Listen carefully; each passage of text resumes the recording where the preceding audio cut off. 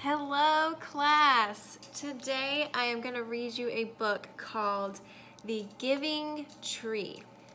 So take a moment to look at the cover. You guys might have already read this book before, maybe someone's read it to you, but either way, just look at it and look at the picture and see what you notice. The Giving Tree by Shel Silverstein. What do you think it means to be giving? Try and think about that for a sec. What it means to be giving. What does that look like? What does it feel like? And just think about that word and what it means to you.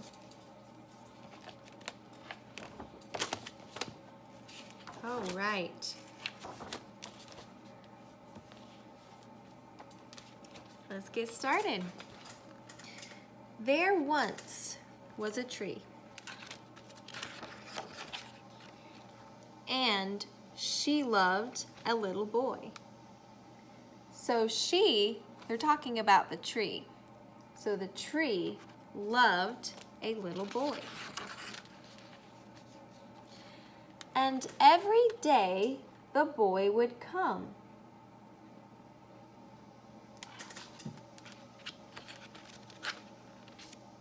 And he would gather her leaves.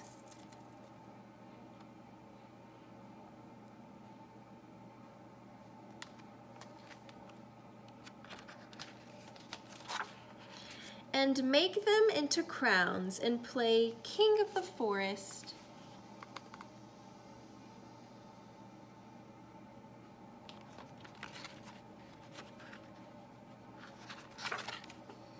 He would climb up her trunk. There he is behind the tree climbing it. Have any of you climbed a tree before or tried to? It's a little bit hard to do so, but it's fun. And swing from her branches. So is the tree a girl or a boy? It's a girl, right? That's what they're at least saying, whoever wrote this book, because it says, and swing from her branches. Almost as if the tree were a person. So they're interacting a lot. The tree and the boy are interacting, playing together. And eat apples. So he is now eating the tree's apples too.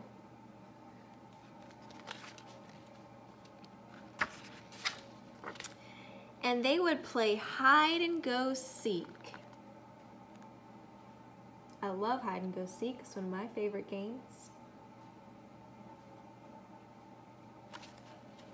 Looks like he's hiding behind a couple of rocks. And and I like how the tree branch, it looks as if the tree has like an arm and is like playing. So that's kind of cool. It's like the tree's a person. And when he was tired, he would sleep in her shade.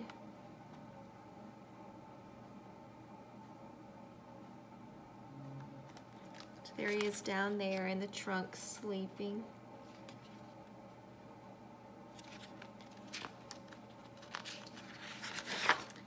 And the boy loved the tree.